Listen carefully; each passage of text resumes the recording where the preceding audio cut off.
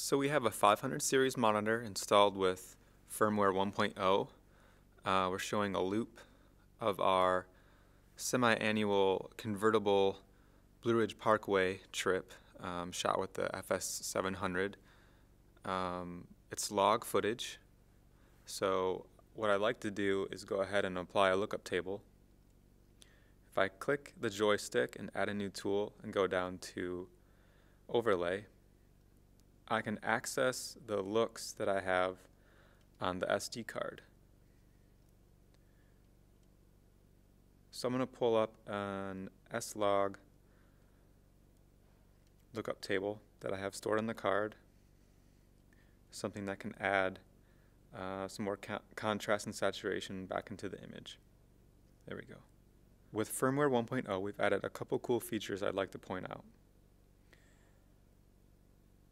If I add a new page and would like to add Waveform to this page, I can do that by going over to Waveform, adding it to the page.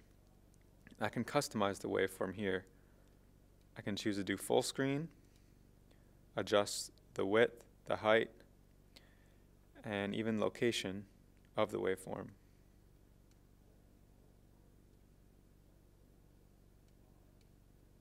Let me put it in the corner. I can even adjust the opacity. So there we go. We have waveform assigned to this page. Another feature that we've added is audio meters. And what you may or may not know about the 500 series is that you can add a new tool to every page. It could be useful, for instance, with audio meters. So I'm going to show you how to do that.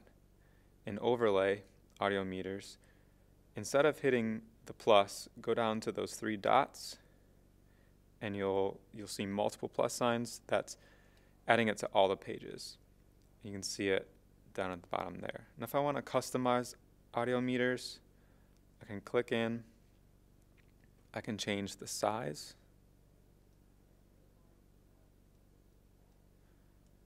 How many channels, and it'll go up to 8 channels.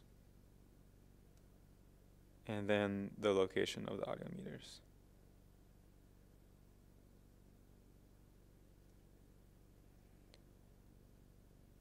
And as you can see, if I add a new page, audio meters will automatically be added.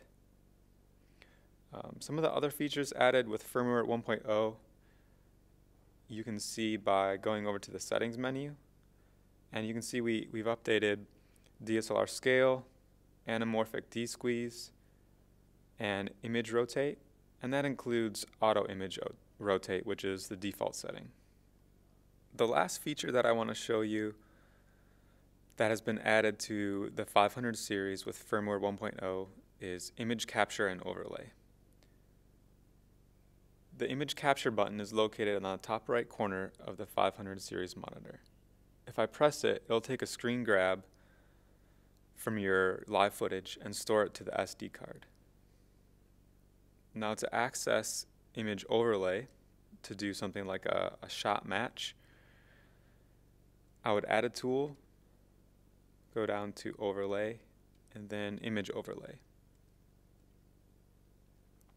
I can customize image overlay to change the opacity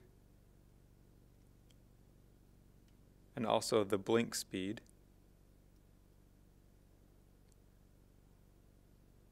to help match a shot.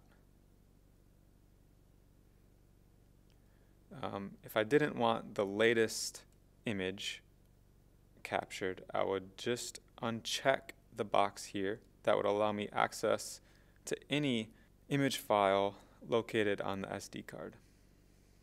So that's a quick run through of Firmware 1.0 on the 500 series monitor.